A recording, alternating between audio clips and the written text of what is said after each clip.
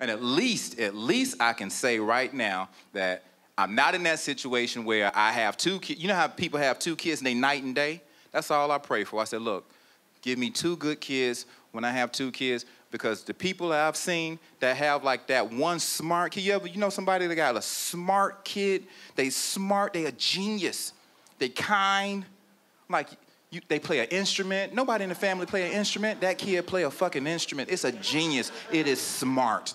And that other kid, nope, nothing. Nothing like that, nothing. Not smart, not kind. Mamas are suckers too, because they so sentimental. They always try to give both kids the same number of compliments for self-esteem, even though you lying about that second kid. You know what I mean? They don't deserve the equal compliments. They night and day. One smart, and the smart one know what you're doing. That's the funny part, because they smart. And it's genuine with the smart one, that type of love and compliments. You know, I mean, you love the other one, but in a different way. You know what I mean? But that smart one, they just excite you. You look at them, oh, look who just came in first place at the science fair. Mama's baby, mama's baby, mama's baby.